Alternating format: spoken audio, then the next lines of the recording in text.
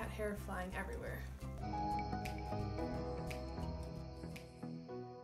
Hey guys, it's one half of Mittenmodelhorses. I am Bri, that little gal, and today I have kind of a sad video to share with you, but also kind of exciting too.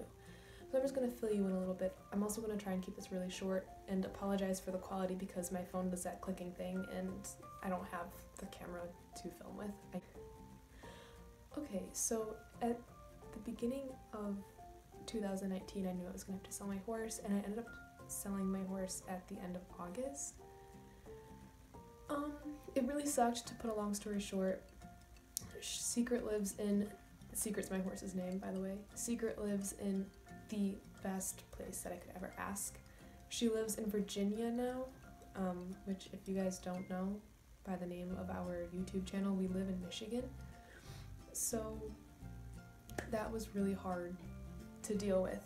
But when I knew I was going to have to be rehoming her, I contacted Peter Stone and I asked them for a quote on a portrait horse, which they then came back to me and let me know how much it would be, and then I bought it. So if you go look at my Instagram, I actually have a custom that I did of Secret myself. So I kind of did this portrait horse thing as kind of fun. Like, I wonder how a company would, or at least a different artist would go about painting my horse.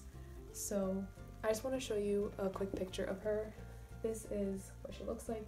I'll also add more pictures up on the screen. But Secret is a Appaloosa. She's not a blanket Appaloosa though, she's like a round or sugared Appaloosa. Sometimes they call it different things. But let's get into the fun part now, the model that Peter Stone sent me. So I've been waiting to film this video for 4 months. That's how long it took. It was totally worth the wait though. Just very suspenseful, because like, it's not a horse that you just like made up in your head, it's like your own horse that you miss so much. So this is what she looks like. I picked the ish mold, obviously. I picked the roached mane with the swishy tail because I used to roach her mane, and she actually had a really long tail for an Appaloosa. So this is what they sent me, and it is absolutely beautiful. She has etched socks. She has a half blue, half brown eye, which my horse has too. And she just, the way that they went about her roaning is so cool, and I wasn't expecting it at all.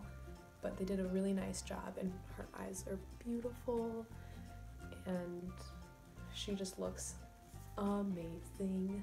I love it so much. They did her little mottling on her face, and she is so cool.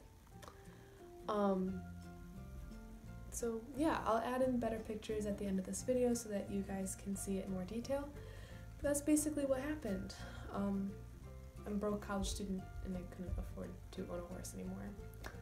So thank you all for watching. Make sure you subscribe, go follow our Instagrams. We have a combined Instagram and we each have our personal Instagrams. Bye!